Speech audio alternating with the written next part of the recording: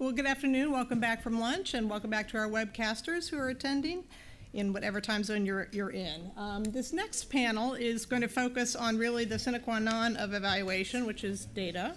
It's our holy grail. It's also the rock upon which many evaluation hopes get dashed, in honesty. So we're going to talk a bit about the good, the bad, and the ugly of data capture, management, analysis, but starting with mapping. So we have a wonderful set of panelists for this session.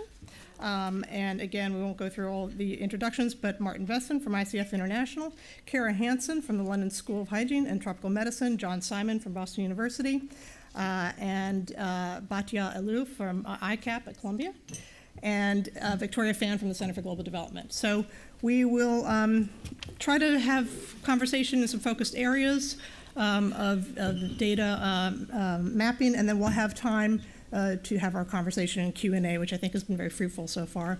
So obviously,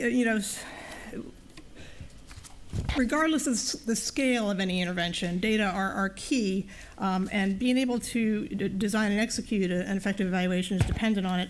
So one of the things that we found very useful in the PEPFAR evaluation, and many of you may have used, and we think is a key step in the process, is to try to map available data sources, as well as data that might be needed to be collected. This becomes an iterative process for those of you who've been through it, obviously, and it's a step that it may be undertaken in many evaluations, but isn't always documented in the methodology, and I think that's one thing we also want to talk about. But being able to obviously look at some of the issues around the availability of one's data set, what kind of quantitative or qualitative or both data might be needed, across program components and interventions, and this includes denominators for using metrics or to disaggregate, for example, having to assess the time periods available of the data that are there, whether it's pre-post, longitudinal, et cetera. Are there routinely collected program data, and we've talked about that may be available and usable towards the ends of the evaluation?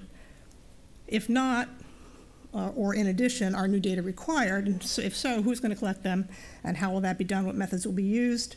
And then that requires a whole nother set of thinking around the team composition for the data capture, management, and analysis. Accessibility issues. This is a really big area in that there are large questions around who owns the data, who can access it, if data are requested, by whom, from whom, who will capture the data. If they're not publicly available, how do you gain permissions for their use? What goes into a data sharing agreement? How much time does it take to execute those agreements when there's often a time-limited period for the evaluation itself? Just being able to request and re-request and receive and check the data is another whole process. And getting the corresponding tools that might go with the data set, like data dictionaries, may take a great deal of time, actually, in trying to capture. How formatted are the data in terms of usability? Will there need to be extraction and cleaning, transformation for the evaluator use? And then in the other direction, will the data I think this is a theme we've talked about several times this morning already, the data that are gathered by an evaluator, will they be made available for use by other evaluators, other people interested in the program, and then the program itself, as I think we've heard pretty consistently. In terms of data quality, and again, this is where the heartbreak often comes in, just in terms of timeliness and the depth of the data that are available. Have there been quality assessments that have already been performed by the owners of the collector of the data? Sometimes this requires active discussions and collaborations between the evaluating staff and the program staff. Again, the review of monitoring and evaluation and reporting guidances, review of the scope and completeness of the data files received, and use of complementary sources of data that may be outside of the program but would be relevant to the evaluation. Feasibility, again, conducting a structured data inventory and mapping process at the beginning of an evaluation can help determine the time, effort, and resources, both human and financial, that will be needed to access and ensure the quality of the data. And this is a major, obviously, decision point step in the process of collecting data. The appropriateness and utility for the evaluation aims is another key point to consider in the process. So additional layers, additional considerations to think about when evaluating large complex evaluations. There are obviously, as we've discussed, multiple layers of data collection and reporting, from the very local level to the regional to the country and higher headquarter level, global level. So what level of data are needed to evaluate the questions in the evaluation aims? Careful planning of routine data collection can improve feasibility and use of internal and external evaluations, but there has to be a matching of that process. So different data are often collected, as we know, for different time periods and for different uses and different components of the program, and that may help when looking at some subset questions of the evaluation, but may be limited to a specific scope or geographical area and may limit the ability to generalize. And again, just finally, the issues around data ownership, which goes at many different levels. The country ownership of the data, the program ownership of the data, and how the sharing agreements can be structured. So just to sort of give you an example from the PEPFAR evaluation, we did do a data mapping process that was fairly extensive at the beginning. We used this kind of a matrix that you can see here. And again, in each of the areas that we were mandated to evaluate in PEPFAR, which was prevention services, care, and gender, health system strengthening, and other areas, we had subgroups that came up with evaluation questions that the group felt would be germane for the evaluation to collect information on and to assess. As you can see, there could be quite a list of these. This is just for the PMTCT section, Prevention of Maternal to Child Transmission area of evaluation of the PEPFAR program. And so we have this completed. This matrix was all filled out as it was for all the areas, but that's an internal document. But you can just sort of see from this mapping process what this looked like. We wanted to identify all the complementary data sources. We wanted to look at feasibility and fit with the evaluation aims, and where there were not ideal or available data for each specific question, we had to think about whether it was going to be comparatively easy to get additional data. And this was all mapped then to the type of data: program monitoring, financial, clinical, surveillance, interview data, document review, where the data were located, how accessible they were, and methods that would be used to collect them. So the mapping process also took into account the priority of the questions that would be answered. We couldn't answer all the questions, nor were the data available to answer all the questions. The time frame covered, the geographic scope covered by the data, accessibility of the data, and feasibility for getting it. And just to give you a big summary picture, and again, this is in the PEPFAR evaluation documents, you can see all the data sources that we did use in the PEPFAR evaluation. We did obviously tried to look at as many data sources as possible, including financial data, and we'll have more conversation about that in the panel. Often, though, with financial data, you will have planned expenditure and not necessarily actual expenditure, so that's one limitation. We did document review, which was discussed briefly by Bob Black, extensive document review of the country ownership plans and many of the reports, so thousands and thousands of pages. Some subsets of PEPFAR data were available only for certain time periods or only for certain subsets of the program. So again, one of those limitations that's available there. We did conduct interviews both at headquarters and at the USG level with stakeholders, as well as in the 13 countries in which there were country visits made, with a variety of purposefully sampled stakeholders, implementers, and others. But it requires a lot of, really figuring out what sources were available. Did we have what we thought we had at the outset? And an iterative process of adjusting as we went once we mapped out the data sources that we thought we would have. So I think I will not take too much more time on this, just to mention that the full report for the PEPFAR evaluation, at least, is available online, and we do outline in more detail the data processes and issues that we approached in the Chapter 2, Appendix C. So just in the interest of moving forward, we'll move on now to our next speaker, which is Martin Wesson.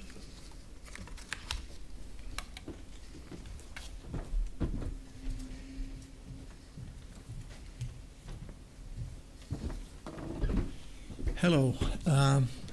I'll talk a little bit about some data issues with the Global Fund evaluation. Most of those issues probably have already been addressed in one of the many reports that have been generated since the evaluation was conducted, which was basically in 2007 and 2008. And things may have changed also considerably since then with respect to some of the issues that I will be mentioning, as you heard from Daniel earlier on.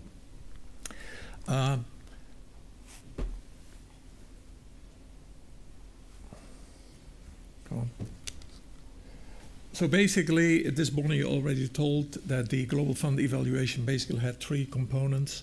I will only talk about component 3, the impact assessment. Come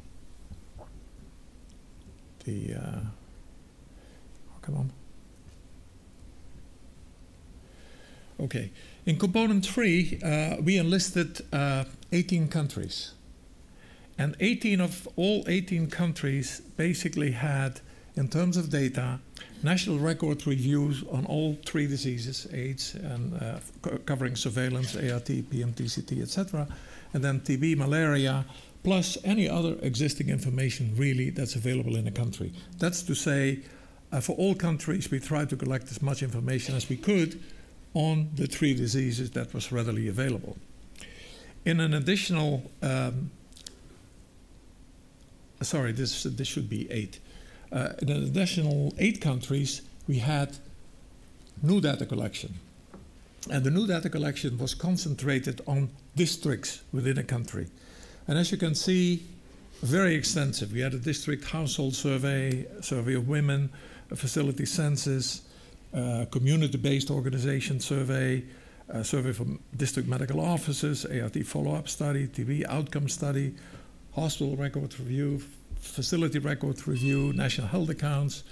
Sorry, now I have to go back. Was to be someone else. Okay, that's it. So a very, very large number of surveys that were conducted at a district level. Now, first of all, we had a problem at a district level in the sense that we wanted to classify districts according to high performing and low performing. And for that, we needed information. And the first thing that basically we found out was that at the national level, it's very difficult to get all the district level information that would allow you to classify districts correctly. So basically, in the end, the district classification really wasn't used for the analysis. But the, sorry, if that's, one of the important things here I want to mention is different from what we've talked about so far, in the sense that you look at this kind of information and you have to realize that all this information is collected by local institutions and by countries. It's not collected by the Global Fund or by us. It's collected by local organizations with assistance from people tasked with carrying out this evaluation, any other evaluation for that matter, in collaboration with local agencies. So this is a lot of work, and not only is a lot of work, it's very difficult. And I want to stress this, that it's very difficult. It's very difficult even to go to a district and to find out how many health facilities are there really, how many NGOs, how many civil society organizations that provide services to HIV/AIDS patients are there in a particular district. So I think it's important to stress this because this is a key component. You not only can we map data sources and say this is a source, but we have to assess if the source really will be doable. We will define who is it that will actually access those sources and get that information. And I think this is a part of the work that maybe hasn't gotten enough attention. So it's really key that we have very strong local implementing agencies that we can work with, that listen to the people that are working with them in terms of providing technical assistance, and that are open to working according to the guidelines established for the evaluation. This is not always the case. Like the Global Fund evaluation had 3 countries that dropped out. They basically didn't want to participate. And we replaced 1, or the Global Fund replaced 1, but 2 basically didn't participate. And those are realities, you know, we have to deal with. Overall, the household surveys and the facility surveys provided data that were of reasonable quality, good quality. But for most other information, the data quality was uneven, you know, according to, for many of the countries. I mentioned already the civil society organizations' information, which was really very deficient. The medical, financial officers' information was basically non-existent, and typically any information regarding funding and financing was very, very difficult. I won't go into that because that's a subject for a special session here this afternoon. One of the factors looking at the large number of activities that were to be carried out in the countries, one of the factors that had a big impact was that really we hadn't pre-tested any of these approaches properly, say in one country, before going wholesale into working with 18 countries. Exception were probably the household survey and the facility survey, because they drew mostly on experiences gained in the DHS and the MIX and other national level surveys, and there was enough experience to kind of say, okay, we go with that. However, you know, the Global Fund evaluation can, of course, be used to focus new evaluations on key aspects that need to be in place to do a good job on this. So for this, and some of that has already been done according to Danielle this morning, monitoring and evaluation systems need to be improved at all levels. You know, weak subnational data cannot constitute strong national data. You know, if you have national data, the question we have to ask is, where did they come from? If they come from weak subnational data, I don't know what it means. So we need to really look at data at all levels if they are data that are rolled up from one facility to another.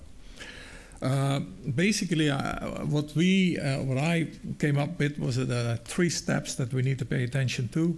And a lot of this, again, has already been said also in some other meetings. They're very evident, actually. We need to define all the indicators that need to be measured, preferably standardized and harmonized, you know, with indicators that already are being used by other donors or countries, so that we don't have a proliferation of indicators that differ, sometimes in a minor way, but they're not the same. We should strive to have indicators that largely are the same. And this will really facilitate the use of data later on, because you have data that mean the same. If you don't, it poses a real problem.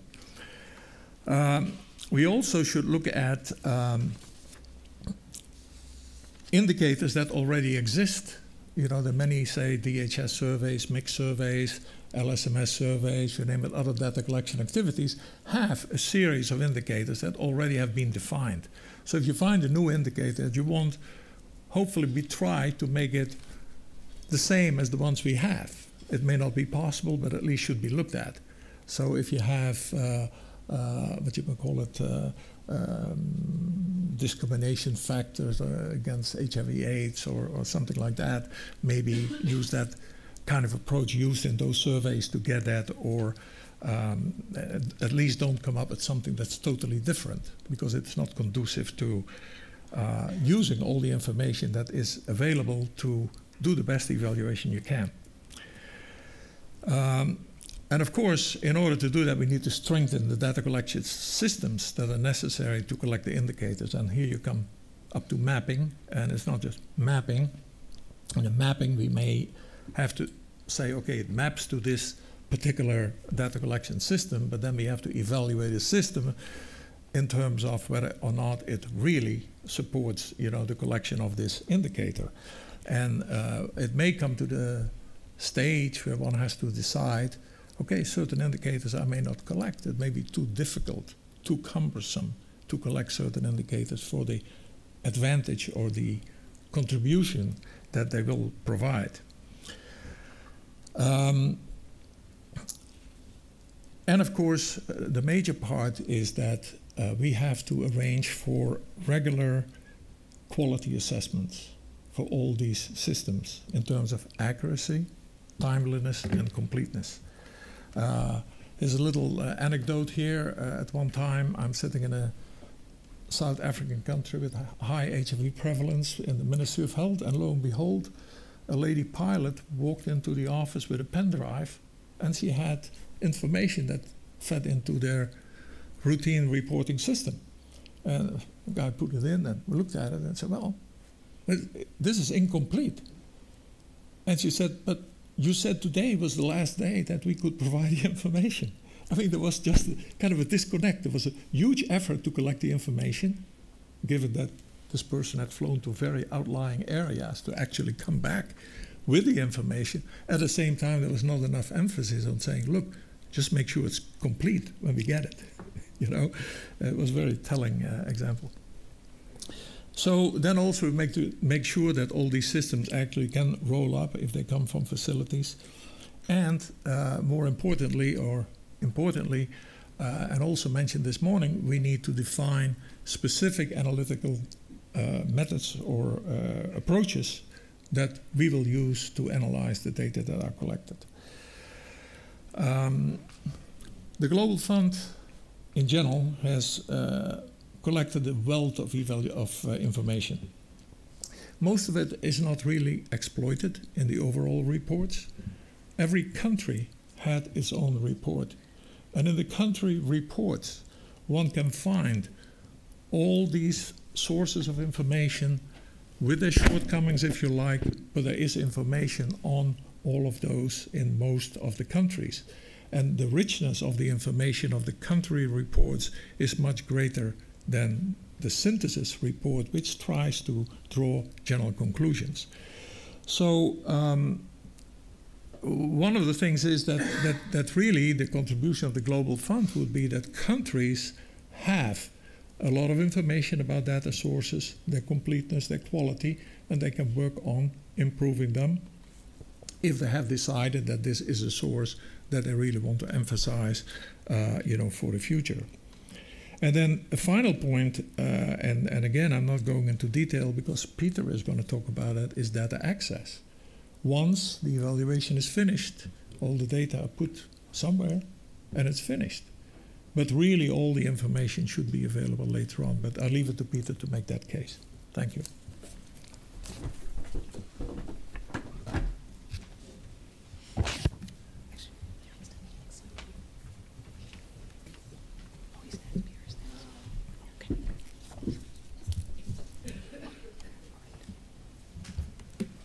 Okay, so I was also asked to talk about data in the context of the AMFM evaluation. No.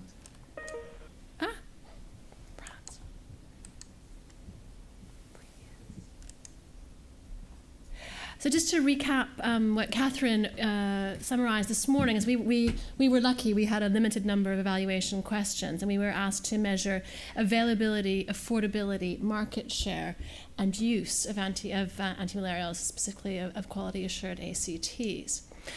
We were actually given in the request for proposals quite a detailed evaluation design, and that original design called for outlet surveys that would be basically newly collected primary data at baseline and at end line, household surveys that would be newly collected, and then there were two additional studies that were part of the original terms of reference. One was about market dynamics, and the other was an institutional study thinking about scalability. During the course of this negotiation, through the inception period, the final evaluation looked quite different. It did have the primary outlet surveys. It also had, in the end, these remote area studies in Kenya and Ghana, looking at those outlet survey outcomes in more remote areas of those countries that were deemed to be fast-moving. The household surveys, as Catherine said, were removed, and a decision was made to rely on secondary data where the timing was appropriate. So basically to use DHS, MIS, MIX, or ACT Watch surveys. And then in addition, we added a component of of country case studies, where we had key informant interviews and document reviews to document the implementation process and context. Then there were these other two sources. There was focus groups and exit surveys around the understanding of the AMFM logo, and a review of the operations research studies that were commissioned separately by the Global Fund. So I want to talk about three things. The first is just to make some brief remarks about data quality for the primary data collection. Then I want to talk a little bit about timing and the challenges of timing outlet surveys. And the third was some of the challenges that were posed by this reliance on secondary data for the use indicator. So on the primary data, I think we learned an enormous amount. We're able to put into place some really good quality assurance procedures. So we were building on the methods that were developed by ACT Watch for undertaking outlet surveys, and that ranged from sampling through to training materials through, to some extent, to analysis plans. So we were able to develop across all of the 8 pilots standardized questionnaires, a very strong set of training materials and SOPs for undertaking the outlet surveys. And the IE team members participated in most of the training at baseline and at endline in all of the 8 pilots. We also developed common data cleaning guidelines and analysis plans. And the contractors who were contracted to collect the outlet survey data were responsible for analysis of each survey, and then the IE team reviewed the results and did the analysis of the changes over time between baseline and endline, and then integrated the quantitative data with the qualitative country case study data to interpret and understand what was going on. In terms of challenges, I think this issue of the timing of the outlet surveys was quite important. So what I'm showing here in 3 columns are the second column shows the months between the survey, the baseline survey, and when the first co-paid drugs arrived. That was kind of our first indication of when the program started, was the point at which the drugs arrived in country. And so you can see a couple of interesting things here. So basically, Nigeria, because we used an earlier ACT Watch survey as the baseline took place 15 months before the first drugs arrived in country. So that has some potential for biasing estimates of effect, although I think we were fairly certain that not a great deal was going on in terms of antimalarial drug supply in that intermittent period, particularly in the private sector. Kenya took place 2 months after the first drugs arrived in country because they were really very quick. And then if you look at the end line, we've got sort of 2 measures here of the duration of implementation. One is the amount of time between the arrival of the first co-paid drugs and the end line survey. So here you can see it was an average of about 11 months of implementation before the end line had to take place. And if you take a different measure of intensity of implementation, which is the months between the time there was a national IEC and behavior change campaign in place and the end-line survey, it's much, much shorter. In fact, in 2 of the countries, in Madagascar and Niger, there really never was a full national scale survey. So I think what this raises is sort of the challenges of trying to kind of plan large-scale survey operations and the unpredictability of the start of an intervention when you're reliant on these complex processes, particularly processes that involve negotiation between the public and the private sectors and the Global Fund. So we ended up with measures of baseline that were on average pretty good and quite short but varied periods of implementation. The second issue that Catherine also alluded to was this issue around the household surveys. So use was one of the 4 outcomes that we were requested to measure. But the collection of the primary household data was removed from the design even before the contract was issued, actually. That wasn't an inception period design, that was sort of pre-contract. And that was because of the high cost, but also because the TURG advised that that was a reasonable way of controlling cost. That's despite the fact that use remained in one of the core indicators. So we knew that we were going to have to kind of rely on these existing surveys if they fit. I would also say, as I think throughout that period, there was some ambivalence amongst the broader range of AMFM stakeholders about whether use should be measured at all and how much weight it ought to carry in that process. On the one hand, there were some constituencies that felt that because it involved the private sector and there were concerns about equity and access and paying for antimalarials, that understanding who was using co-paid antimalarials and in particular whether they were reaching poor people, that was very important to some constituencies. Other constituencies felt that in such a complex intervention with a very short period of implementation, it was very unlikely that there would be changes in use. So to allocate a great deal of time and resources to measuring this would not be worthwhile. So there was that sort of those undercurrents of ambivalence about whether this was going to be a challenge or not. So in the end, we did rely on these secondary data, and we set some inclusion criteria. We said that in order to be eligible as a baseline, a household survey had to be undertaken no more than 2 years before the beginning of the program, and that the end line had to be at least 6 months after the arrival of the first co-paid drugs.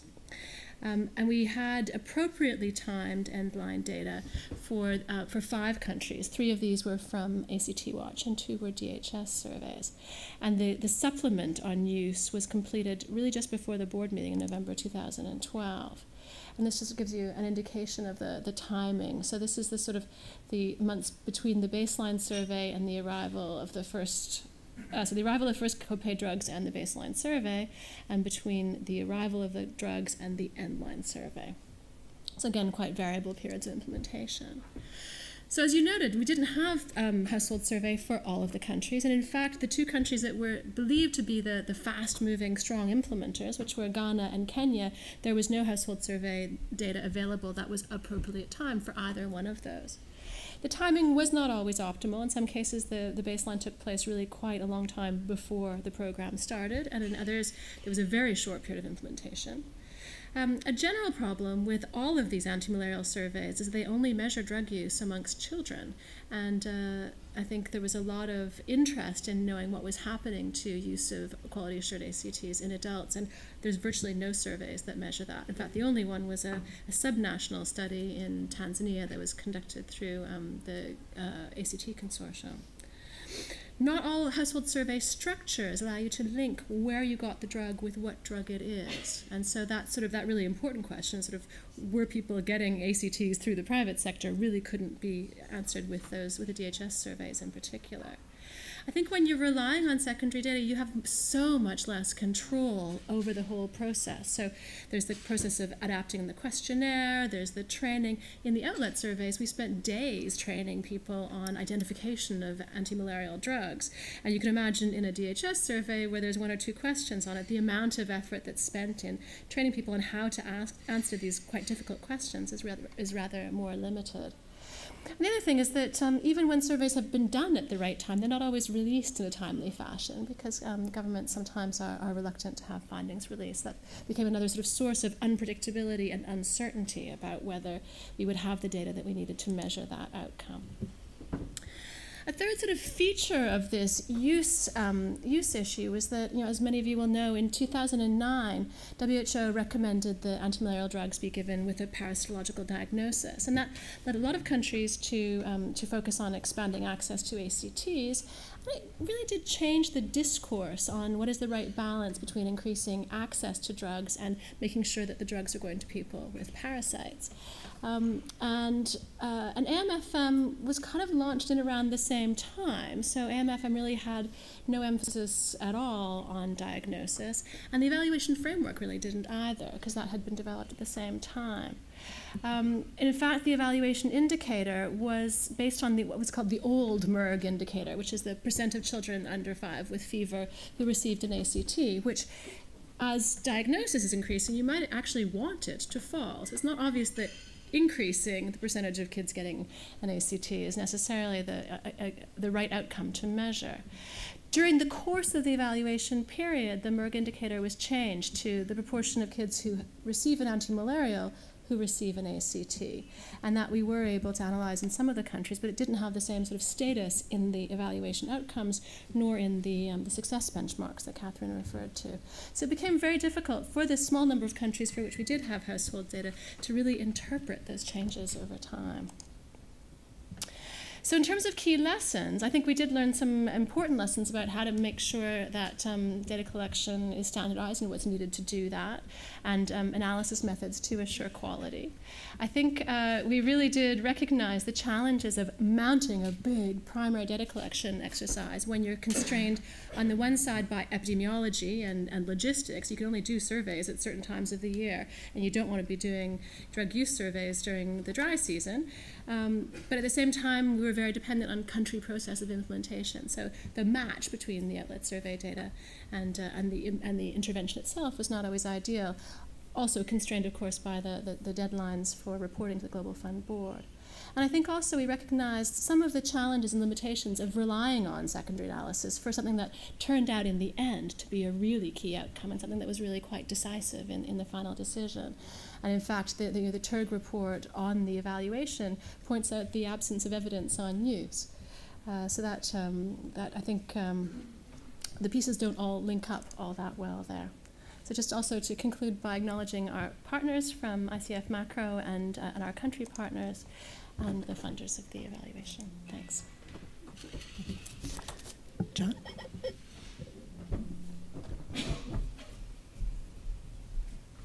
Thank you, Cara. What I'd like to do is go back to no slides and talk a little bit about the PMI evaluation. And just to remind people who didn't get a chance to read the summary, there were 5 objectives. One was a management review of the program management on their use of resources, on some leadership issues that they were interested in some information on, and on the quality of their program management. The second objective was to evaluate the program practices of actually getting the technical package of interventions out to the focus countries. It had information on the effect of that work on strengthening national health systems, the role of country ownership, and the collaboration with other partners within countries. So that second objective had 4 pieces, and it's quite complex. And I'm doing this because these are the different nails, and I'm going to talk about the hammers that we use to get at the different nails. The third objective was to evaluate the partner environment really at a global level to answer the question that PMI was asking itself, which was, are we in the right niche given the importance of the Global Fund, given other bilaterals? DFID and the British aid program was growing, and it's that positioning in a global space. The fourth one is sort of the classic program evaluation, which was, are we having any impact? And we'll talk about that nail and what hammers we use to try and get at that nail. And then the fifth objective, which is not a data one, was to make actionable recommendations. And there was a strong emphasis on actionable recommendations rather than just tell us what we're doing well or tell us what we're doing poorly. So within those 5 objectives, we had a number of different sort of nails that we had to hammer, and we used different approaches or techniques or different types of data for that. So it's a bit of a complex matrix to talk about data availability, data accessibility, and data quality, which are the 3 themes.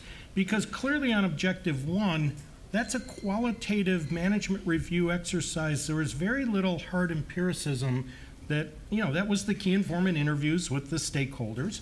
And in that case, we can talk about access. Everybody was accessible. They had asked for this.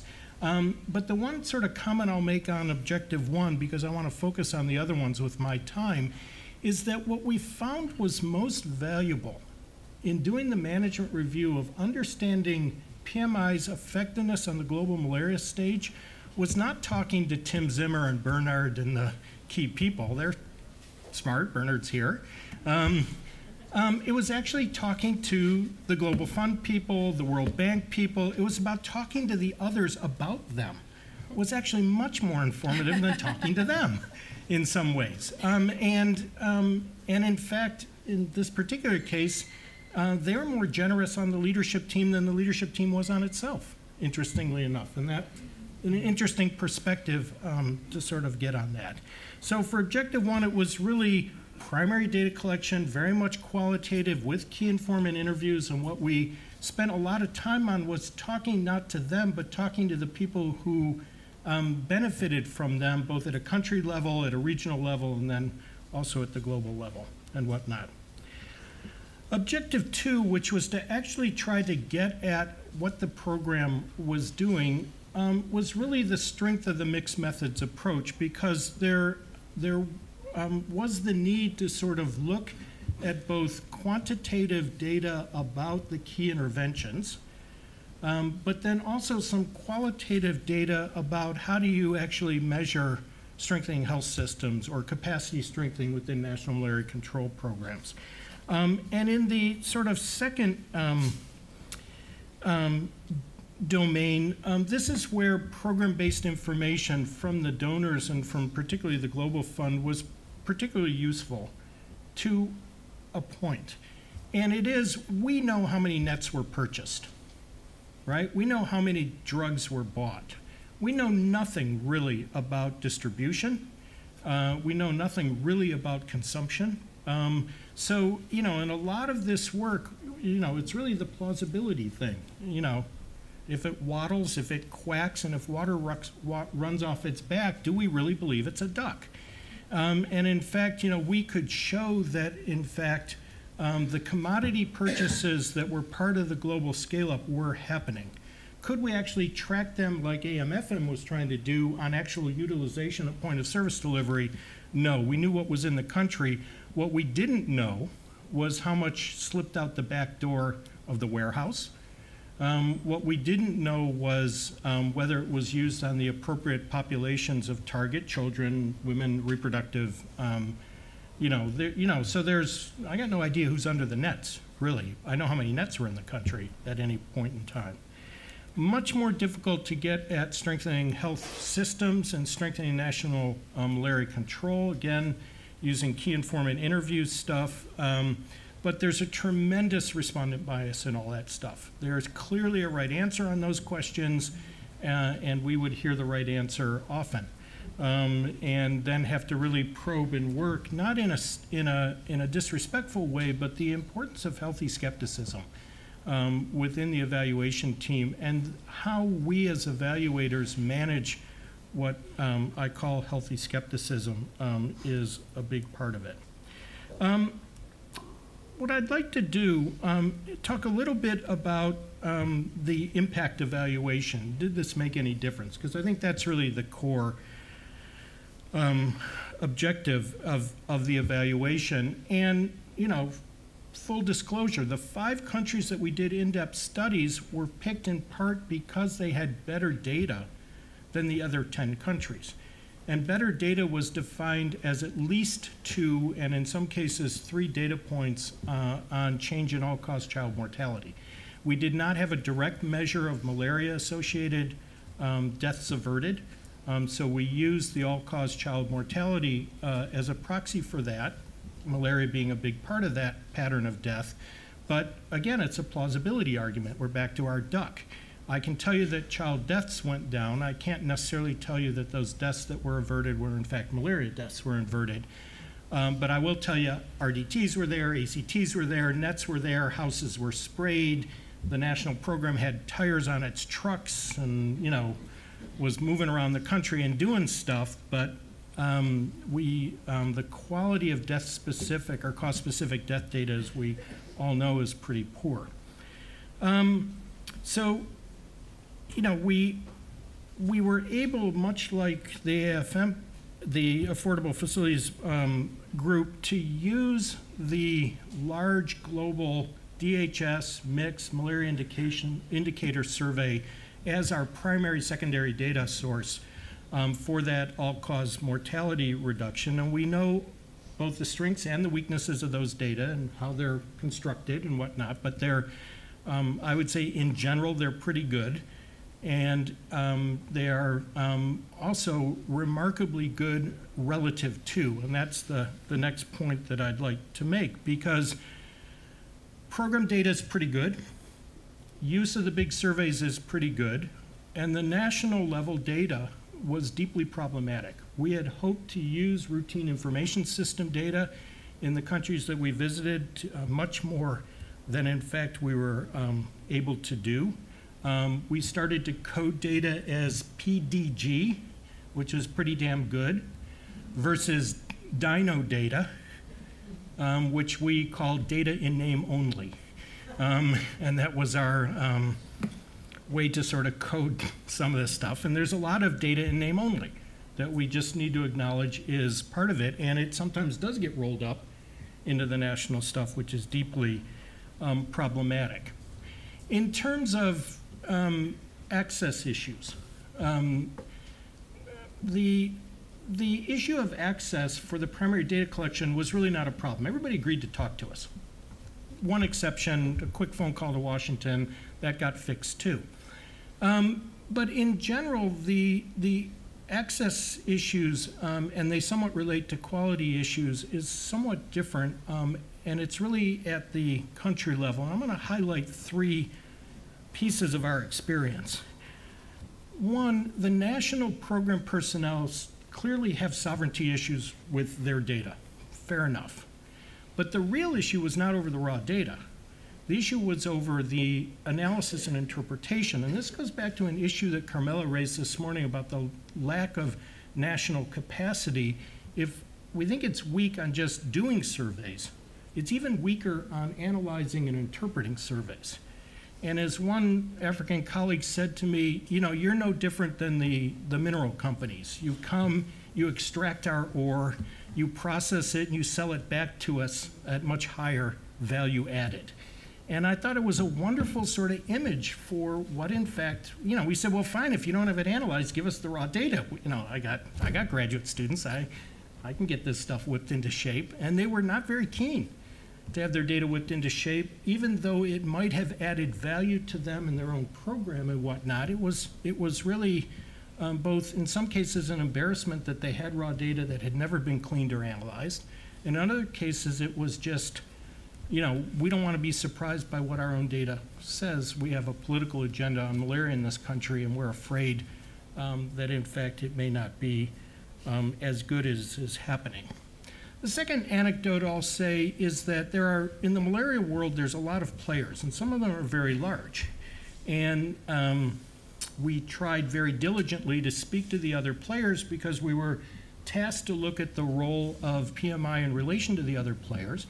And some of the big philanthropic initiatives, which had generated a lot of data, were quite willing to have their data core guy talk to us, but were never interested in letting us actually put fingers on data. So do I believe the MASEPA data for Zambia? Yeah, sometimes, good days. But did I have any independent ability to review that data, to fully understand the data dictionary, how it was constructed, this, that, and the other thing? No, I don't. And, you know, though within the national plans you can get commodity purchase data, we know what the Japanese bought, we know what the Brits bought, we know what the Americans bought, we know what the Global Fund grants allowed to be purchased. So we can get some of that data together, but at the national level and the philanthropic organizational level, there were problems with accessibility to data. So it wasn't always easy to get full access. I think what I'll do is I'll close on the issue of, you know, part of our complexity is by actually realizing that we have to do multiple things, sometimes primary data collection with individual interviews. Sometimes we need to use those large global databases that are the large household surveys and hope that the timing aligns. And if not, sort of tweak them to the best we can in our plausibility argument. We have to deal with national sovereignty issues. We have to deal with the difference between data and knowledge, which knowledge to me is data that has been cleaned, analyzed, and interpreted. Raw data in and of itself does not generate knowledge.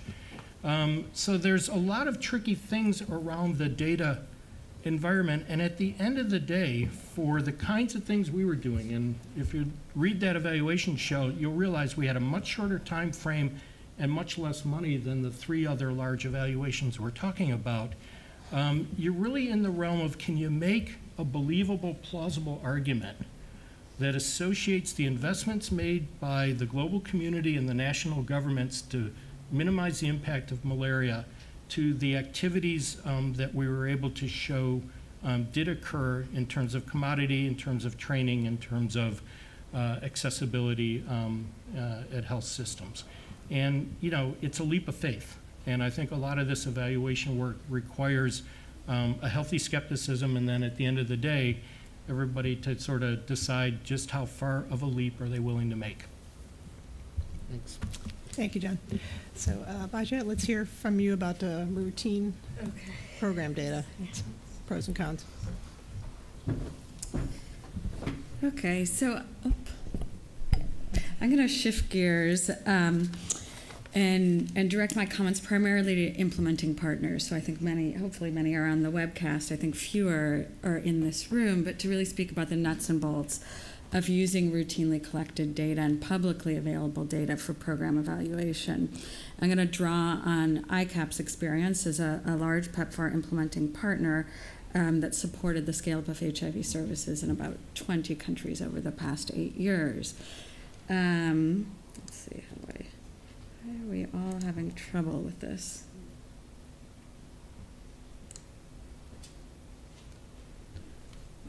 Just left click. There we go. Okay, so specifically I'm going to talk about some of the opportunities and challenges in using data from even the most rudimentary data sources. So here you see a very early pre-ART register that was developed by hand, pre-WHO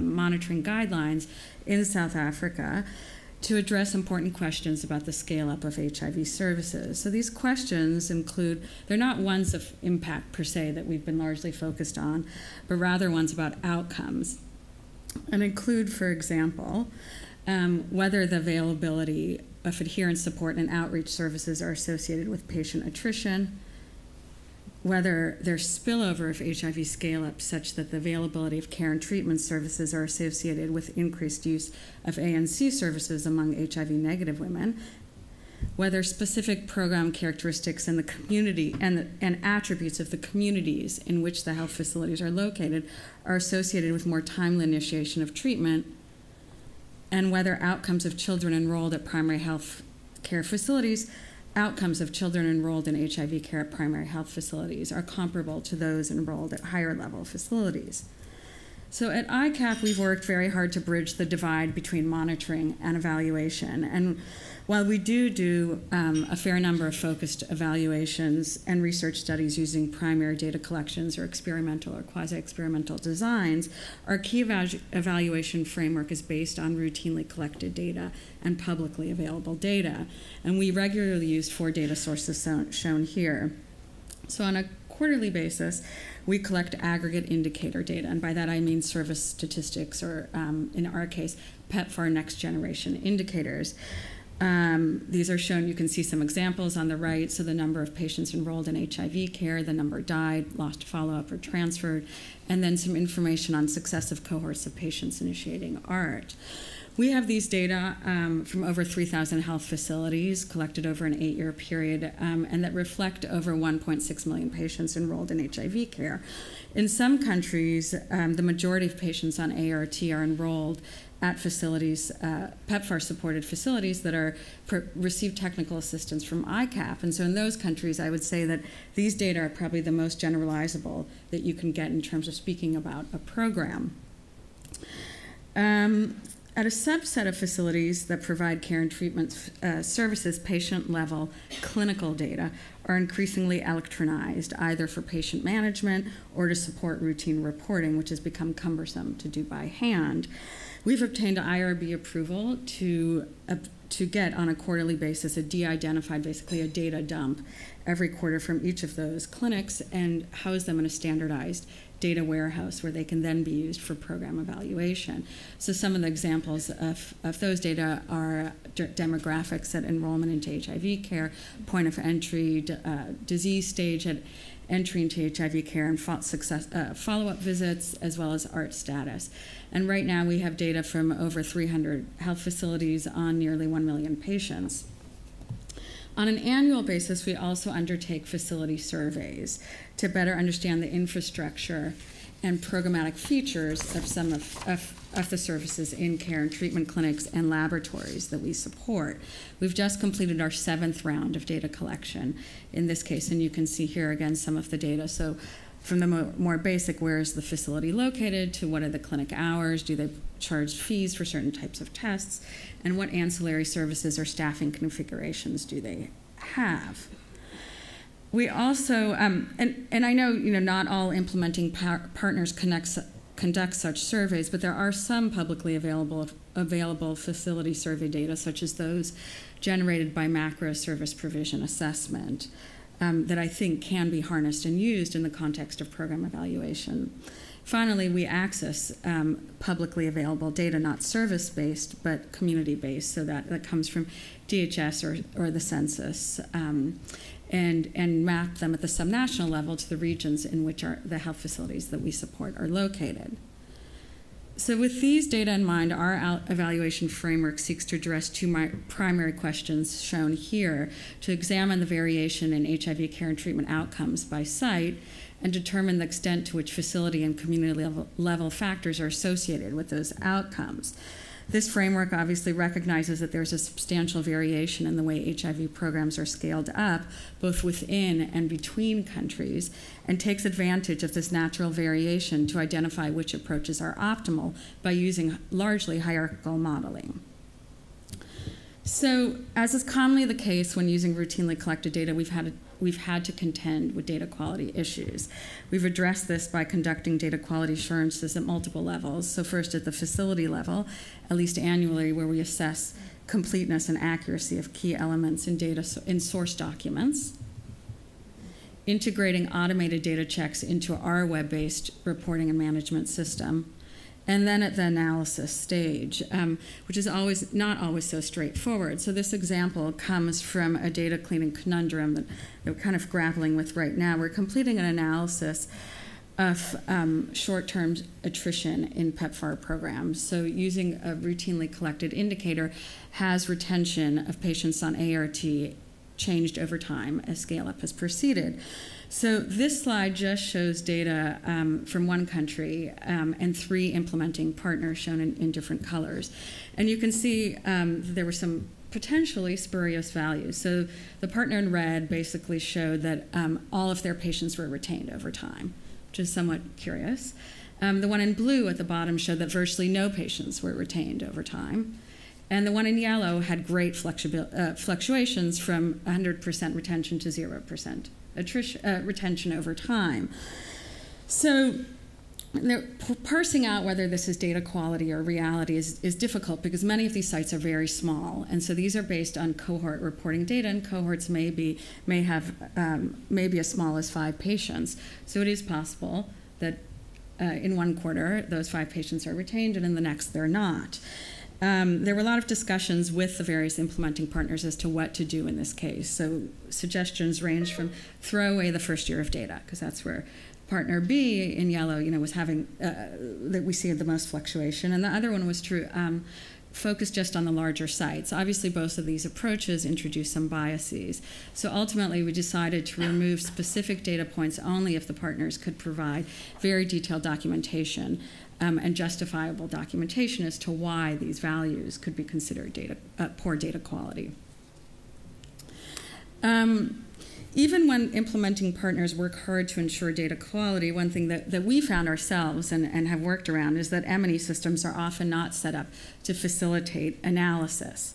So in order to ensure that we could regularly merge and use our data, we integrated what I think are very minor but ultimately critical pieces of information in our web-based reporting system, such as integrating unique site IDs to facilitate merging of data across programmatic areas, care and treatment and PMTCT, for example, including geo-coordinates to allow merging of routinely collected data with publicly available data, such as the DHS. We've also set up our M&E system so that we can easily export a standardized analytic file along with a standardized data dictionary, and thus minimize the need for data managers or programmers to create analysis files. Finally, we've tried to address the tricky issues around ownership. Data ownership. I wouldn't say we're 100% successful, but early on we established principles of collaboration with each of the host governments for our evaluation frameworks, and these speak to IRB approvals, the scope of the analyses, use of data in multi-country analyses, which I think has been quite an interesting one because each of the countries focus on their own specific issues, but what we're most interested in is what happens when you pool all the data across countries, data accessibility issues and authorship issues. So just in conclusion, I do believe that despite all the challenges of using routinely collected program and data, I do think, particularly when combined with publicly available data, that they're a rich, highly underutilized, and often the most generalizable and efficient source of information for program evaluation. When merged together, obviously these data become much more powerful and lend themselves to multi-level analyses. We need to continuously assess data quality at all phases of program evaluation or monitoring evaluation, so data collection, management, and analysis. And implementing partners need to do more work to ensure that their M&E systems facilitate data use for analysis. And these include focus on what I've listed here, some very small but essential modifications that need to be made for to M&E systems. And then it's obviously important to establish infrastructures for analysis at project start. Thank you. Thank you, Batya. So next we'll have Victoria shifting gears a bit to talk about financial data.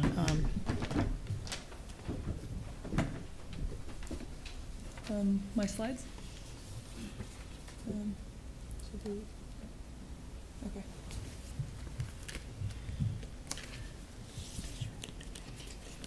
Great, so good afternoon, everyone. All protocols observed. I've been asked to speak about financial data. And as I think Bridget mentioned in the notes, the data and the methods used must be, quote, fit for purpose. So the purpose of financial data, I think, differs from that of programmatic data, but the two are sort of like two sides of a coin. So while programmatic data is used to assess the effectiveness of activities, I think financial data helps us to assess the efficiency and the value for money of our investments.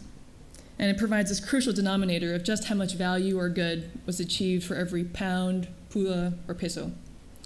And ensuring good value for money is an essential task of every so-called global health initiative. And in my view, a GHI, Global Health Initiative, is fundamentally a global health funding agency or funder. And in the language of health economics, it's a payer of health services, and with it all the corresponding roles and responsibilities of a payer. So the value for money of various global health funding agencies was the focus of our report. And ultimately, we chose to focus on the Global Fund. As seen here, this is the cover of our report. And we focused on the Global Fund as well as its key partners.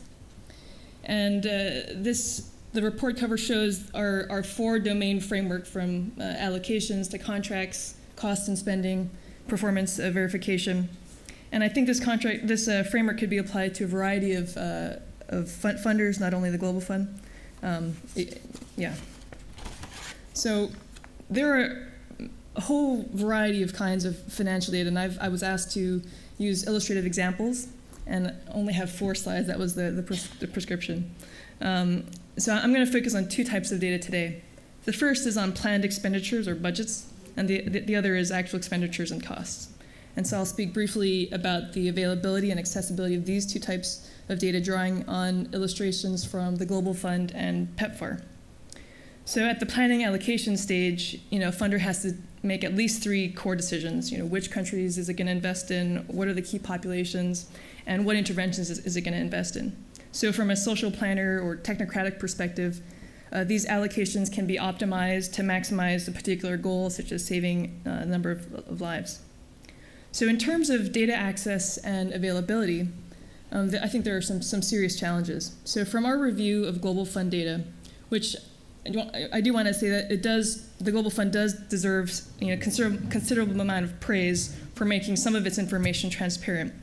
But we reviewed something like 20 countries, which were the highest recipients of HIV/AIDS funding from the Global Fund. And we found that something like 40% of the grants did not reveal any budget information in their country grant agreements at all.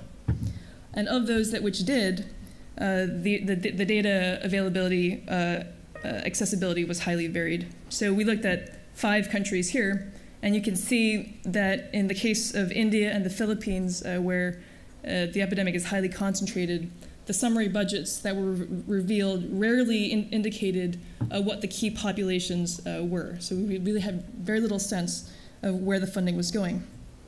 And in response, of course, the Global Fund here can give the response, but my understanding was that they felt that the information, the summary and the detailed budgets were available, but they weren't publicly accessible. And in our view, we argued that having such information publicly accessible was quite crucial for value for money, given the large number of actors in this space. There was a great quote in the IOM PEPFAR evaluation, and just to paraphrase, it was something to the effect of, it was by a country representative. It was, if we only knew, we, the country, where PEPFAR's money was going, where geographically, what interventions, wouldn't we be able to complement our efforts? And so making that information publicly accessible, we would argue, is hugely important for getting better value for money. So the second area of financial data that I'd like to speak briefly about is about actual expenditures and costs. So the Global Fund spends about 40% of its funding on commodities. And we think it should be commended for its groundbreaking price and quality reporting system, which reveals the prices and quantities of 6 main drugs and commodities. So this figure here shows the prices obtained for a number of countries for price per patient year for Bitenavir, and you can see huge variations in this. And the Global Fund also makes its future funding conditional for the countries. Basically, countries need to report the prices that they obtain for their drugs in order to ensure future funding. So they sort of condition future funding based on reporting to the system. And the system was hugely important for kind of being a groundbreaker among funding agencies for compiling this extremely valuable price information on these commodities. And I think the Global Fund is continuing to expand the scope of these commodities as well. And so I think in terms of the availability and accessibility, this is a huge success story. But in terms of, although the Global Fund has done quite well, I think, with the PQR, I think there is one area in which we do need a lot more work, and that's in the area of measuring unit costs. And here I think this is where PEPFAR has actually done a terrific job, although it's still in the early stages. So collecting such data on unit costs is not easy. It involves facility surveys, multiple types of checks. But this is an example from their pilot expenditure analysis study in Mozambique for PEPFAR. And you can see in 2009, there was a huge range in the non-ARV unit expenditure per patient year. And then they collected that information, they showed it to the countries themselves, and then 2 years later they revealed that not only did the range, the average seemed to be decreasing, but also the range had major decreases as well. So I think this is a huge area for enhancing value for money, one that I think both the Global Fund and PEPFAR should not neglect in the future. But just to conclude, I think the financial data both are quite varied in their accessibility, availability, and quality. But overall, I'm confident that all of these actors will improve in the future. Thank you. Thank you, Victoria. And last but certainly not least, we have Peter Elias, who's from the University of Warwick. Well, good afternoon, and thank you very much for inviting me. I'm down to talk about financial data, and I'm not going to talk about financial data. I have over the years, I'm a social scientist, and I have over the years been engaged in a lot of program evaluation, mainly in the sort of social and economic sphere. And I'm not going to talk about that, because I don't do that work anymore, for many of the reasons that Elliot outlined this morning. I became very dissatisfied with the quality of data that was available, with the specification of evaluation programs, of evaluation techniques particularly, and the lack of any kind of long-term approach to evaluation, which I think left us in a very sad and sorry state here in the UK. I've not undertaken any research in the last 10 years, so I'm not going to talk about research. I've devoted that time to the development of large-scale data infrastructure for research purposes here in the UK, And we've been, I think, very successful in that respect with the world's largest household panel study, the world's largest birth cohort study, bigger than the National Children's Study in the US, and with many other initiatives, most recently, and initiatives which will see us gain a really important ability to link between a wide variety of administrative data sets and our National Health Survey data. And that's going to prove to be an enormous asset for the future. But I'm not going to talk about that. What I'm going to talk about is some work that started back in 2004. Now, at that time, the UK Economic and Social Research Council and the Social and Behavioural Sciences people at NSF met to discuss how they might promote a more international research agenda in the social, behavioural and economic sciences. And I think the relevance of this is that much of what we have to say in that area has got a lot of relevance for the public health agenda and for work in the medical sciences, especially in the epidemiological area. They commissioned the New York Social Research Council to write a report, which they did very quickly, and that was quite an influential report. And it said, basically, if you want to promote a more international research agenda, you've got to sort the data out, because it's a dreadful mess. There are some purpose-built surveys out there which people use and use a lot, and DHS, of course, is one of those. But that's really quite limited, and there's great problems of data access, data discovery, data access, data availability, metadata, making data usable for research in ways that would lead to good comparative research.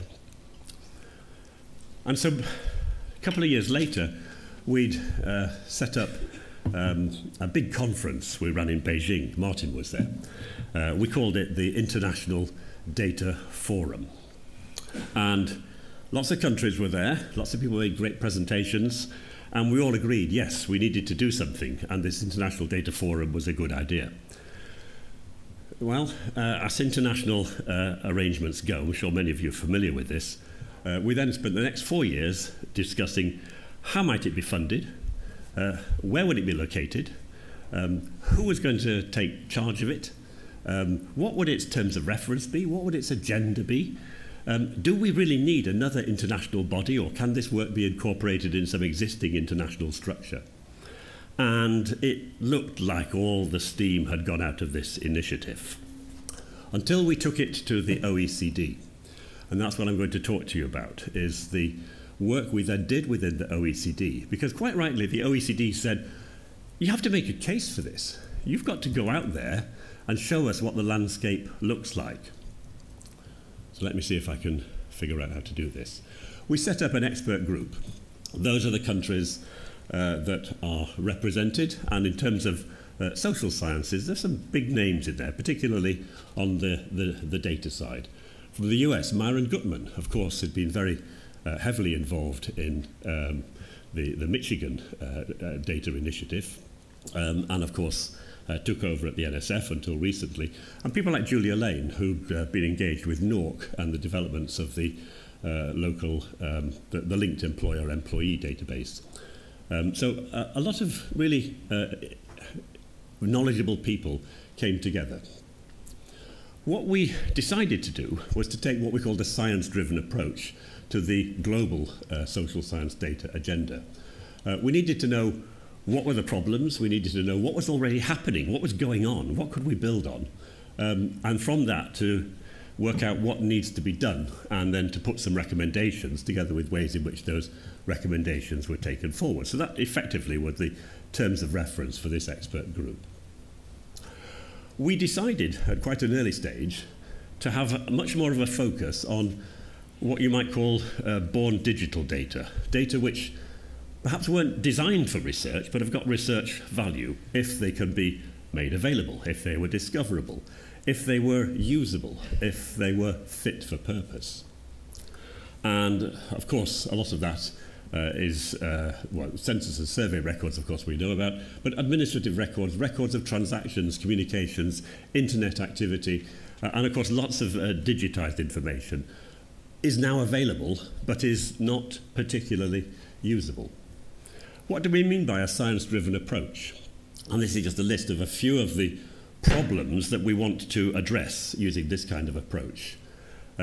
Migration, of course, is a huge issue. There are great public health issues associated with migration, but enormous social issues and political issues as well. Climate change, which is affecting many countries now in ways which are highly unpredictable. Public health risks, particularly associated with communicable diseases. We've had a number of scares now, and we know there will be more. And how well are we prepared? And what kind of data are we going to use to help address the issues that will arise? Aging populations, of course we know about this, and efforts that we make to alleviate poverty, which are so critically associated with the development of health and well-being of populations. So, why do we want to do this? Well, we've got to make a case for the benefits that will arise from better access and sharing of data of various kinds. Well, of course, we want to engage in comparative work because there are very big differences between nations in terms of what they do and how they do it, and taking advantage of that natural variation is hugely important. Also, the larger our data sets, the more we have an ability to study rare groups and occurrences or combinations of characteristics. It's clear to us that national boundaries are losing their relevance as boundaries of human behaviour, not just because of large-scale migration, but because of the way we communicate, interact, and move and trade. We also have much more what we call multinational commercial entities who are data providers. We need to know how they are creating data. A lot of the data that we get from internet search activity, it's directly comparable because it's all collected by the same methods, except of course we have to appreciate the language and the culture that has generated it. But research collaborations, as we know, they are extending across national boundaries, and people want to gain access to each other's data.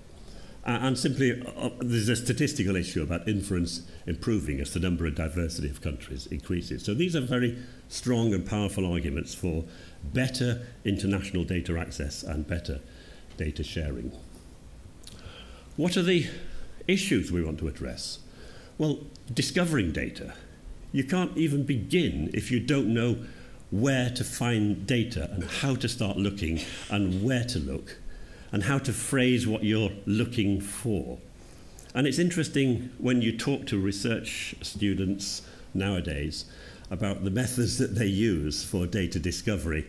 There's one word just comes out all the time: Google. Is that sufficient? I think not, quite honestly. And yet it's very difficult to move people away from, well, I've done a Google search and I've found this, so I'm going out to collect my own data now, because there isn't any. And that's just not appropriate. New forms of data.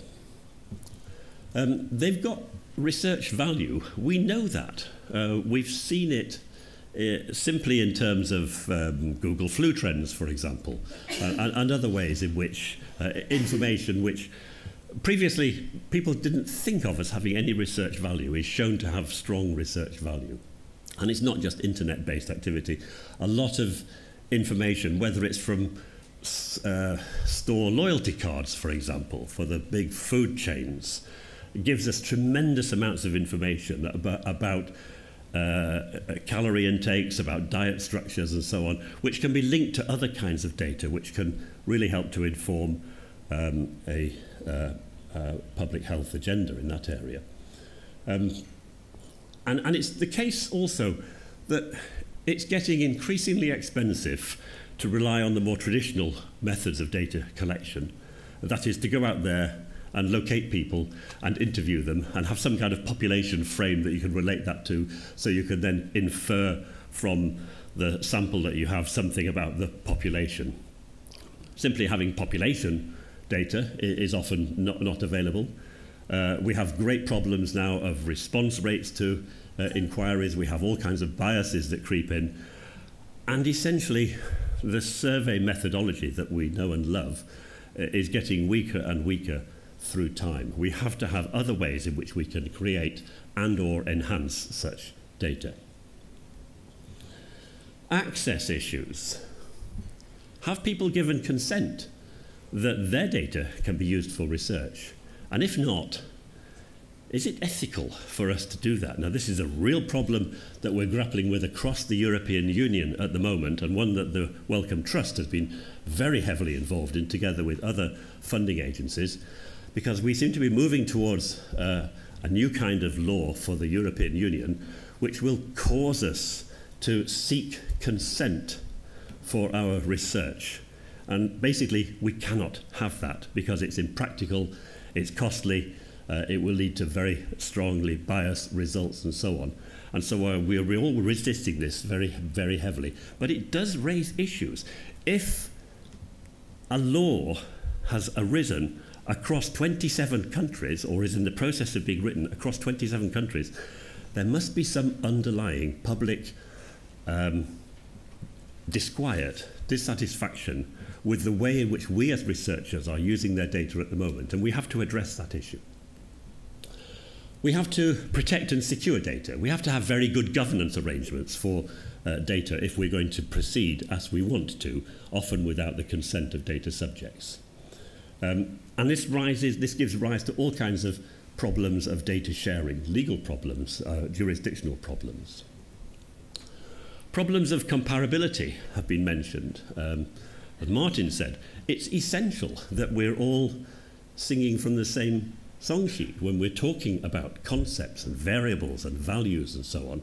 And there are plenty of international classifications out there that we should use, but so often they're not used. And if there isn't an international classification, we ought to make sure that there is. We ought to have ways in which we can collaborate to define what it is we're studying in ways that will enable us to share that information.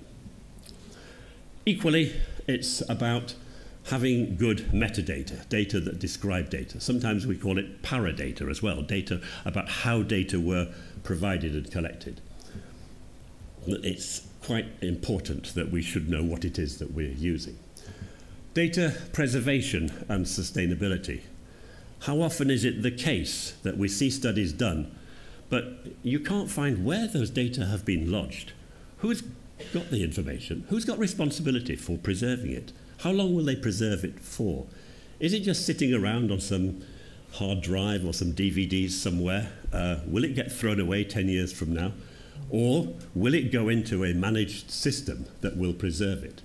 And we are beginning to wake up to the fact that a lot of our data preservation and management systems are inadequate for the modern age with the deluge of data which is now upon us.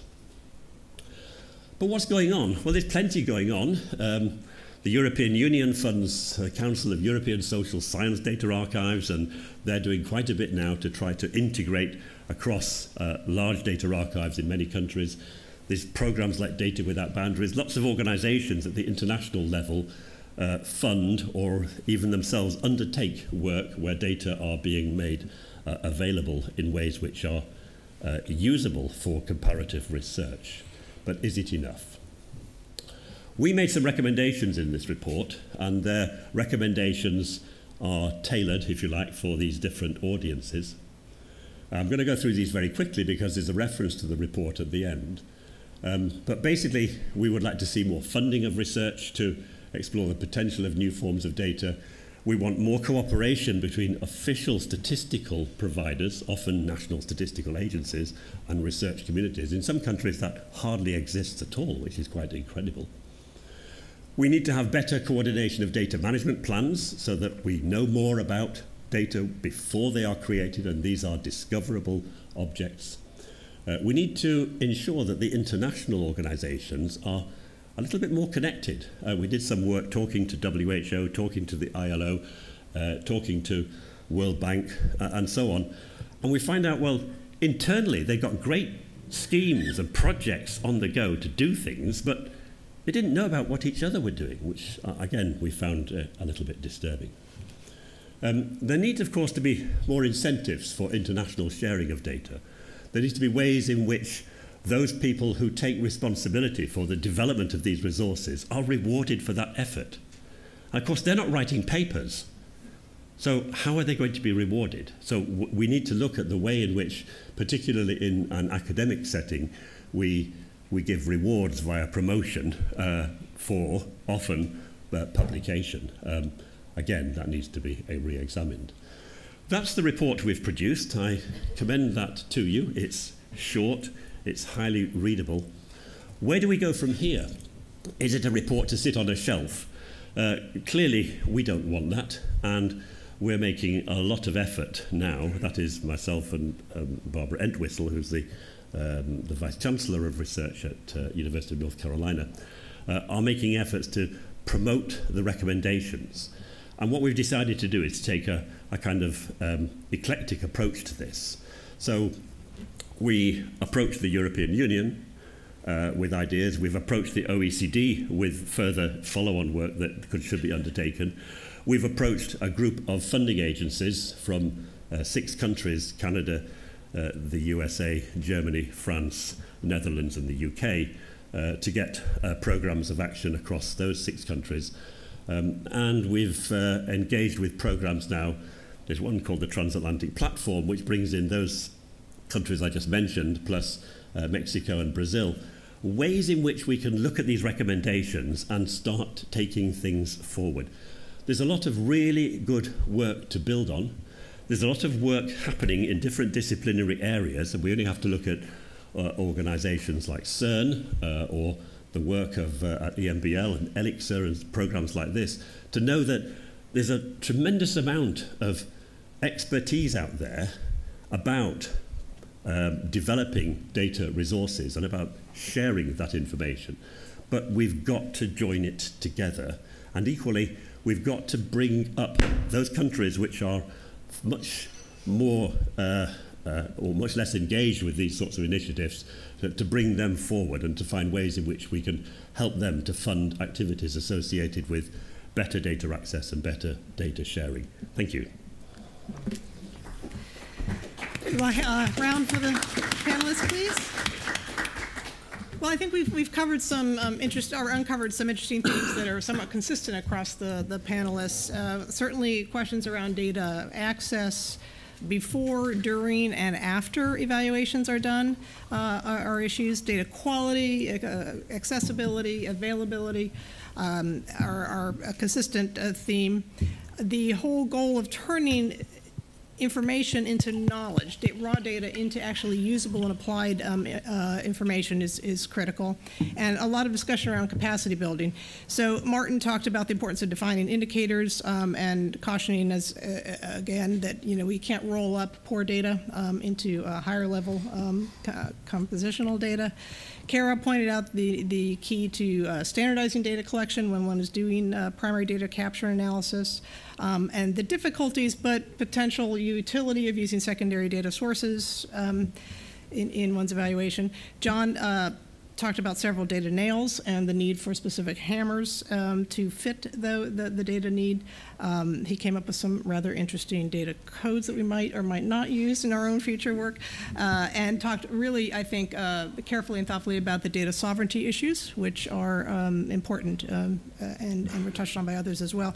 Batya, I think, made a strong case for the utility of routine program data use when it obviously is carefully collected and quality assured, which she gave clear examples of, and the importance of principles of collaboration around data access and use, which I wonder how widely promulgated these principles are and how often we have really a priori incorporated those into our own evaluations at large and small scale.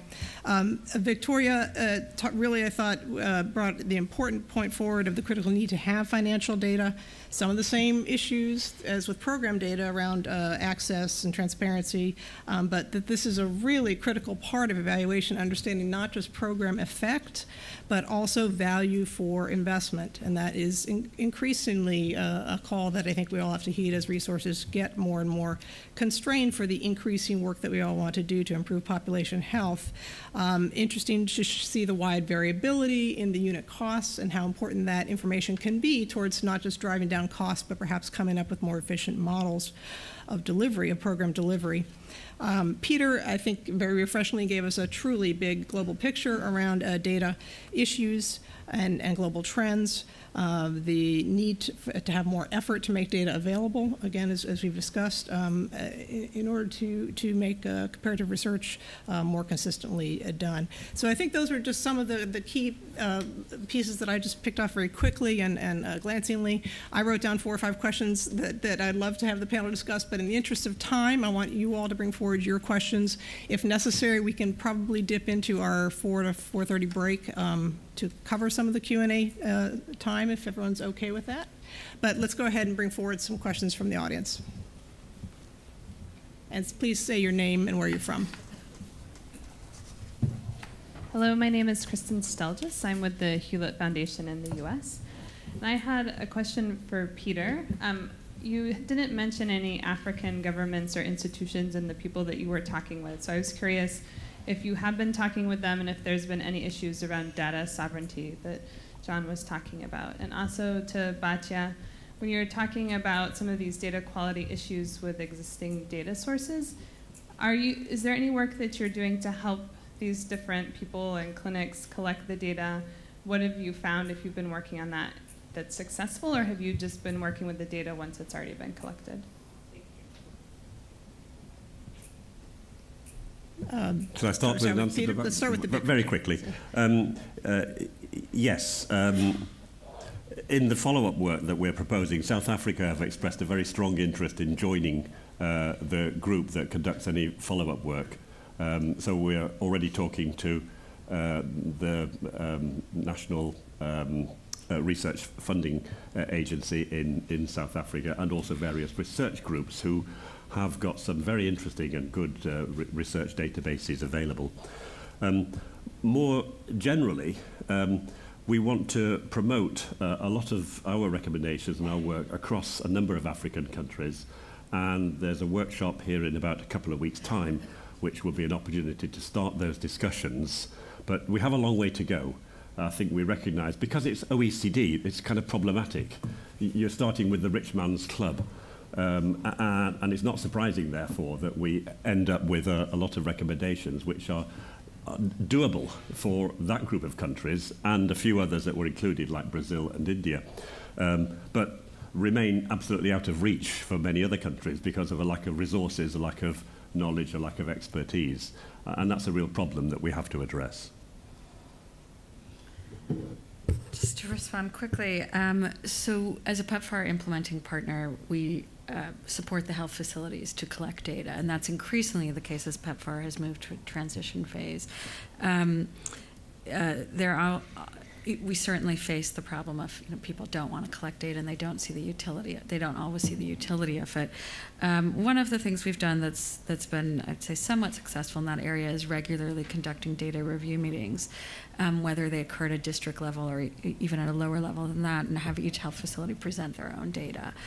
In terms of working with the health facility staff to conduct data quality assurance exercises, everything is very streamlined. We've developed Excel spreadsheets where they input the data, it spits out tables for them on completeness and accuracy that are color-coded so they know when there's a problematic indicator or not. And so we make those tools available to the facility staff.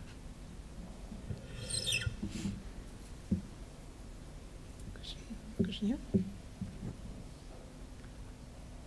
Hi, I have a question which I'm not sure should be answered now, or maybe in the rest of the conference will emerge some more. But I felt in this panel some of the uncomfortable political economic sides to this whole topic were emerging.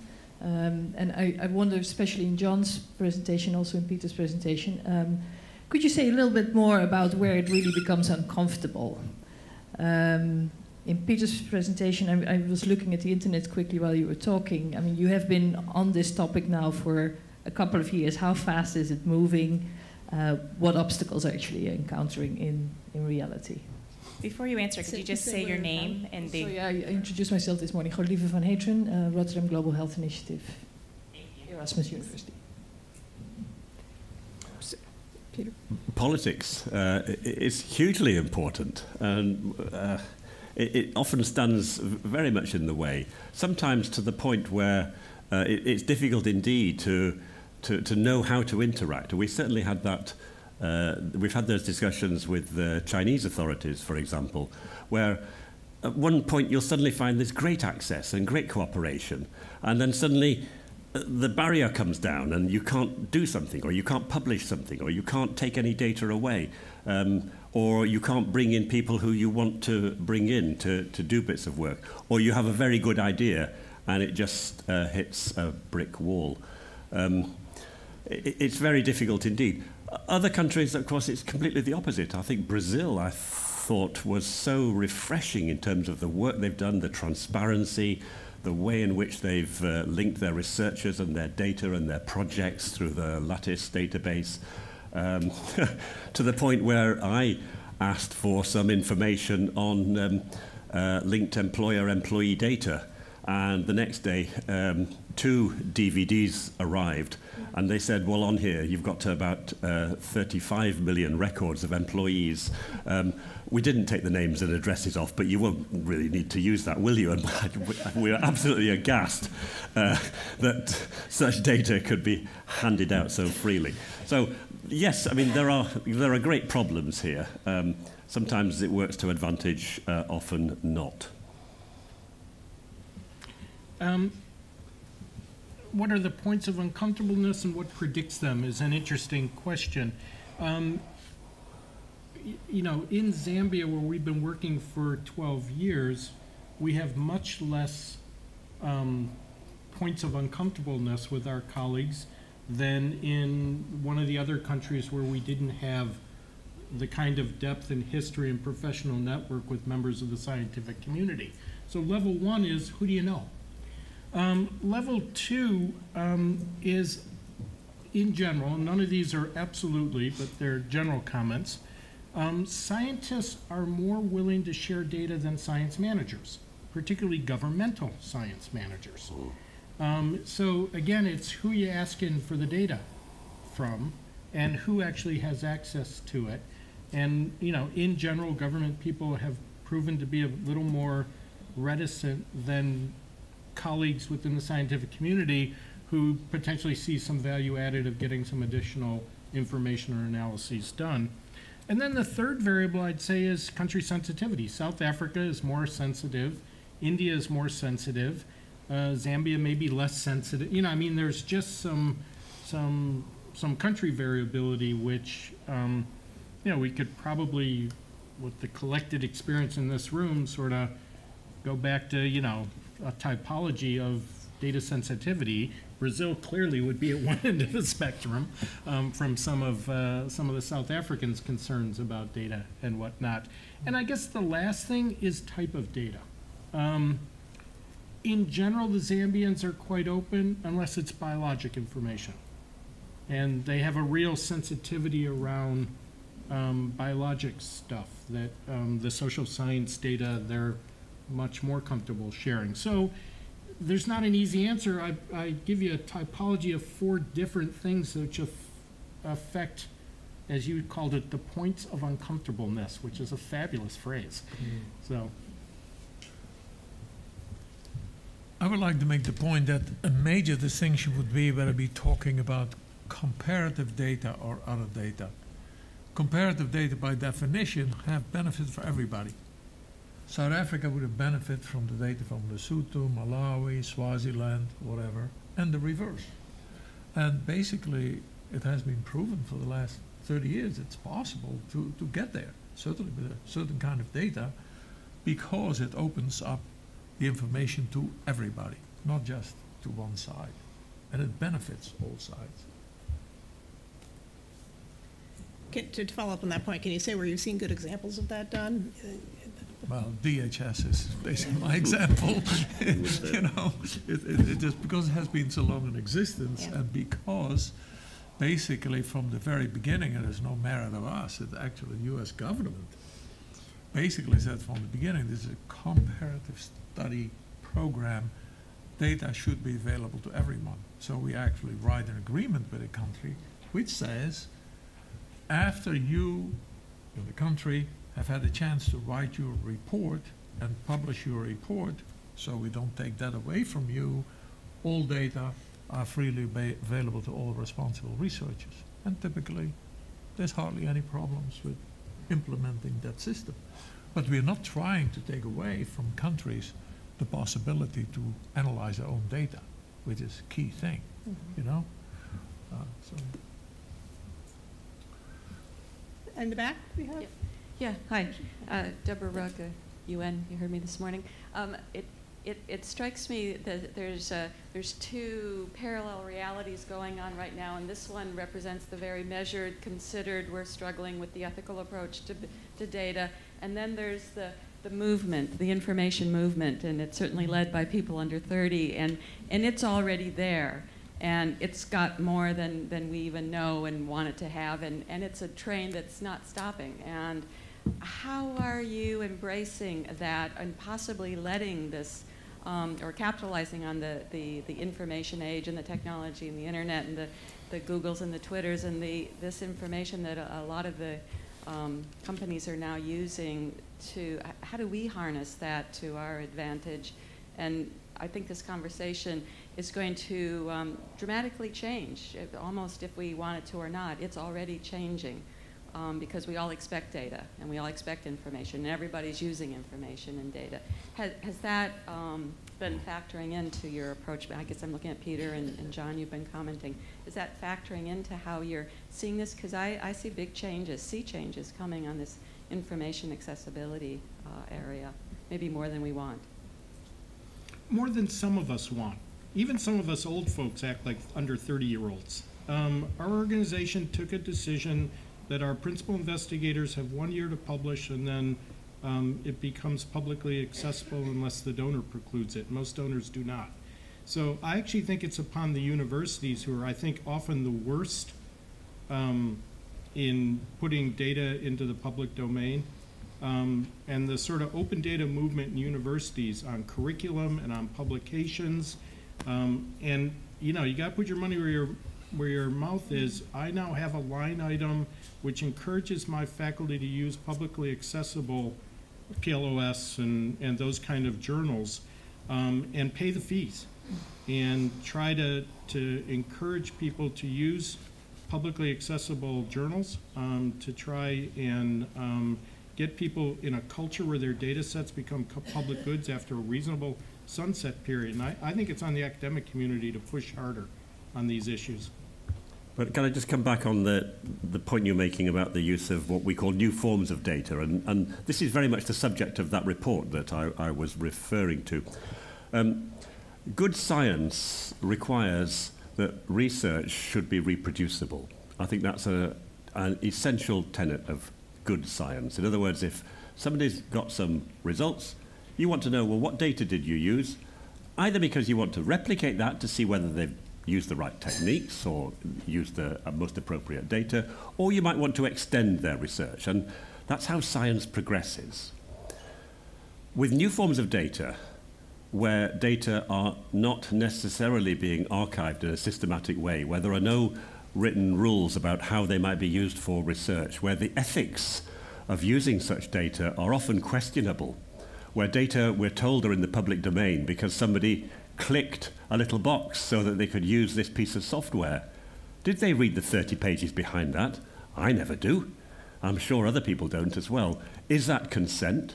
And is it appropriate then for those companies to put that data into the public domain? I think there are enormous ethical issues that we've got to address, and also issues about the very reproducibility of research which might be based upon new forms of data. Thanks, sir. Thanks very much. I must confess that this makes me rather uncomfortable because but the ethical aspects of it. Most good research is individually driven. And I was brought up on the idea of establishing a hypothesis first. One of the things I worry about the large data sets, young people mining data and looking for something, rather than having a hypothesis and trying to find the data or do the experiment to generate the necessary data. Does this worry you that our training of scientists is going to have to be a lot different if there's this mass of data readily available, whether they will lose that inquisitiveness, which is such a natural part or normal part of good scientific advance. My answer to that is that we've really got to be a little bit more relaxed about what we call the scientific process. Yes, I was brought up to have a theory-led, hypothesis-driven approach where you then design an experiment and create data and pursue what you consider to be some kind of causal mechanism, or try to elaborate causal mechanisms. And you put that against having an enormous data set of many millions, sometimes billions of data points, and doing some data mining. And quite honestly, the more data you have, the more statistical associations you're going to find in those data. And so people are going to be coming out with harebrained hypotheses and so on.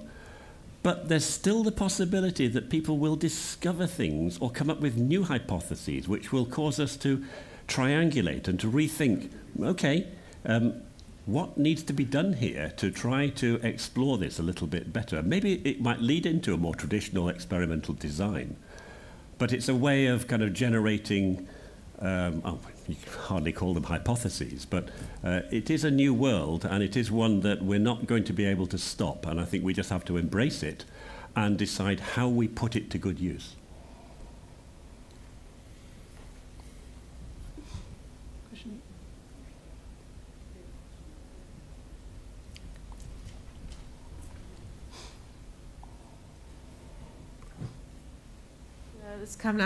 I hesitate to sort of go away from the ethical side, but I wanted to build up on what Victoria talked about, the expenditure analysis, because I think what's happened now since that first Mozambique example is that expenditure analysis is now routine. And so, in fact, I wonder whether those examples from Mozambique, where they compared the 2 years, was actually that partners didn't know what they were collecting in the first year, and then they got better at what they collected in the second year. But now PEPFAR is rolling this out as mandatory, and it's actually mandatory from Congress, so that we'll have unit costs, we'll have regional costs, and the idea is that we can share this with governments.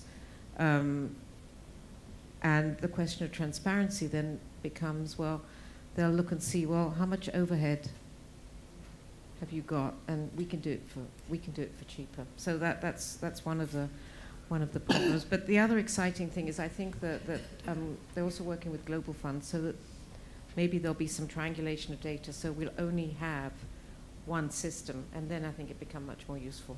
So it's got huge potential, but it's really moved on. So it's interesting how they started with a pilot, and now it's part of regular monitoring. Another part of regular monitoring. I'm not sure there's a question in there, but no, I think it's been incredible to see how this has transformed, and I think it's been one area to see highly fruitful collaboration between PEPFAR and the Global Fund, whereas before there wasn't as much interaction. So I think this is one area for them to have much stronger collaborations. So. Mary? Hi, this is Mary Bassett from the Doris Duke Charitable Foundation. Just to follow on your remark, Carmen, that I wonder if you can make any comment on the extent to which people in countries can get financial data that help them answer the question, what would it cost us to replicate this? In other words, from the Ministry of Health perspective, for example.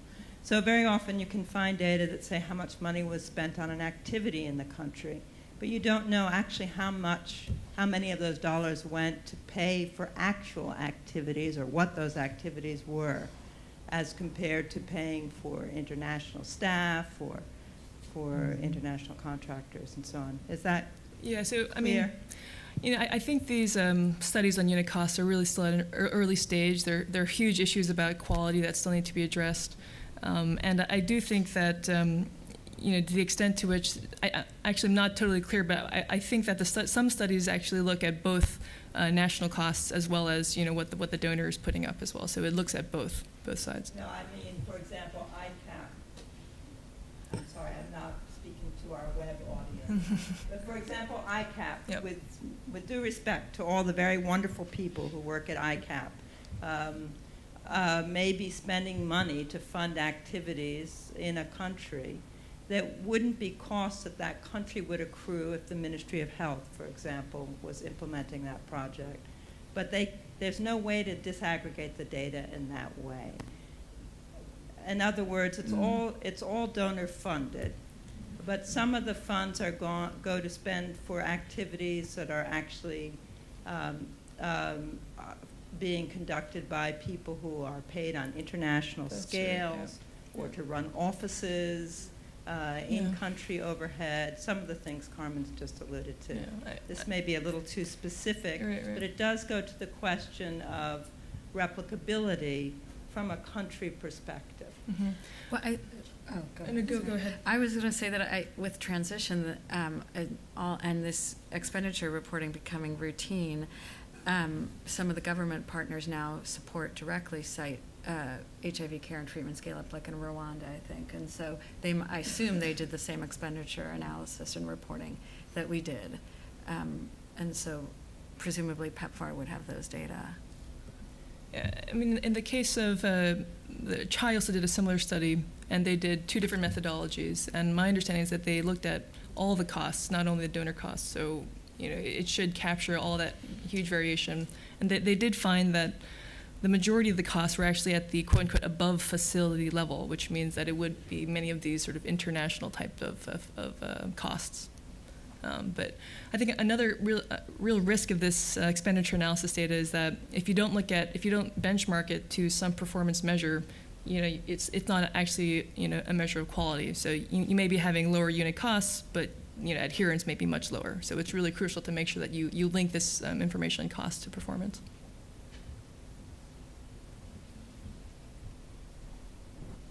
This is Shungita Mukherjee from George Washington University. I just wanted to comment a little bit more on the expenditure data. Victoria knows that a couple of years ago, I did some work specifically in Ethiopia to look at Global Fund HIV/AIDS grants and to look at how money was being used to integrate sexual and reproductive health services through those grant financing mechanisms. And what we could get from the Secretariat, with all due respect, was incredibly limited.